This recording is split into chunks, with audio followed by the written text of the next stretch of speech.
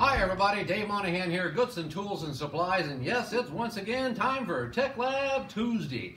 Today we're going to talk about crankshaft polishing, some of the tools and tooling and supplies that go along with that. I'm going to probably break this into a couple of categories because it's going to get a little on the lengthy side, so we'll get short snippets made up for it. On this table I'm going to go into some of the tools and tooling that is used in crankshaft prepping prior to getting it to the polishing station here. But where I want to start is over here on this particular table. What the heck? Get that right out of my way. I can see you all better now.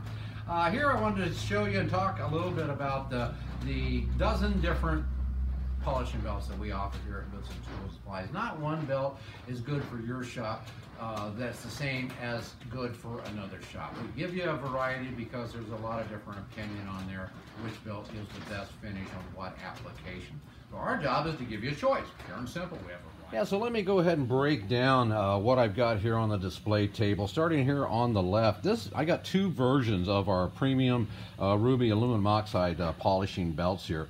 These are available in a variety of different lengths. They're also available in different grits from 240 grit, 320 grit, 400 grit, and even 600 grit. So that's the two ruby belts that we offer.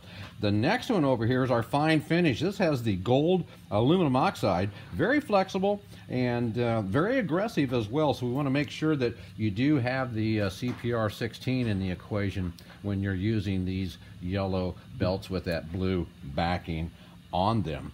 The next belt here is the standard, probably one of our most popular categories of polishing belts. These are 240 grit, 320 grit, and 400 grit, and we've got them anywhere from 60 to 77 inches, and of course we can make customs for whatever machine you might have out there.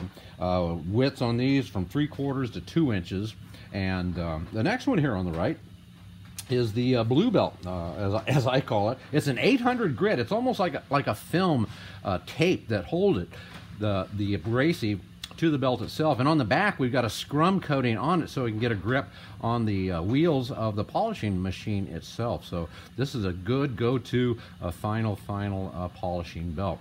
These belts you see here with the serrated edges on them are actually designed to get into that radius area. That's what this scalloping does. It allows the belt to roll up inside that radius area to get in that detail and of course polish that portion of the crankshaft. The GSWs, the white ones, are packed 5 in a box.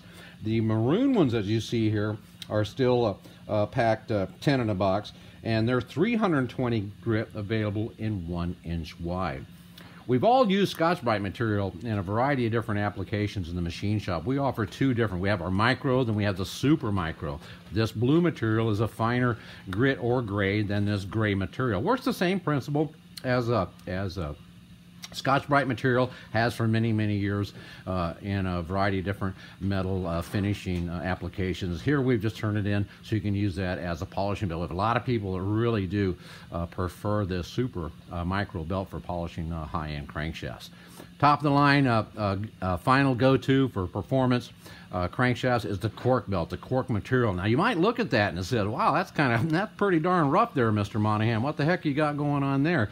Well, again, these cork abrasives in here actually put that final luster. We want to put again, can't say it enough, I got to have that CPR 16 in the equation. But once we take the high spots off of this, and I recommend you break this belt in by putting it on the edge of a metal table and just knock the high spots down, this becomes a polishing machine at that point. I mean, it really jumps up the luster and the final finish of those crankshafts. So our job is to give you a variety, give you a choice. And at Goodson Tools and Supplies, that's what we deliver. Now, one thing I want you to keep in mind, there's accessories with these polishing belts. This is the actual abrasive belt dresser. These belts will load up. They'll get contaminated with material. And what this does, kind of like a giant eraser like we had in school, the erase mistakes that we used to make. And now we can unload the buildup inside of that belt with this dressing material right here, our ACB 224. I can't recommend enough the use of polish and rouge in every belt application out there.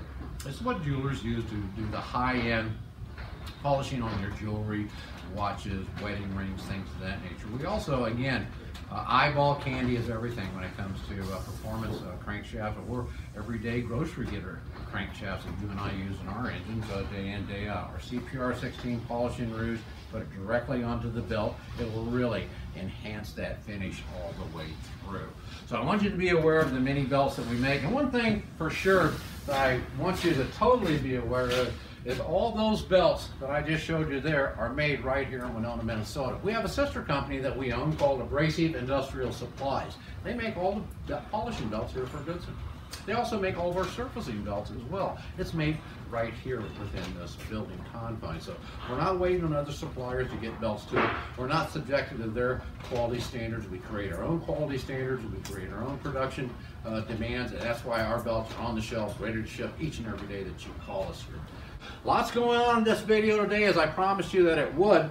I want to thank you for tuning in. You can catch us on the web out there at Goodson.com, or you can call us toll free 1-800-533-8010. We'll see you next time.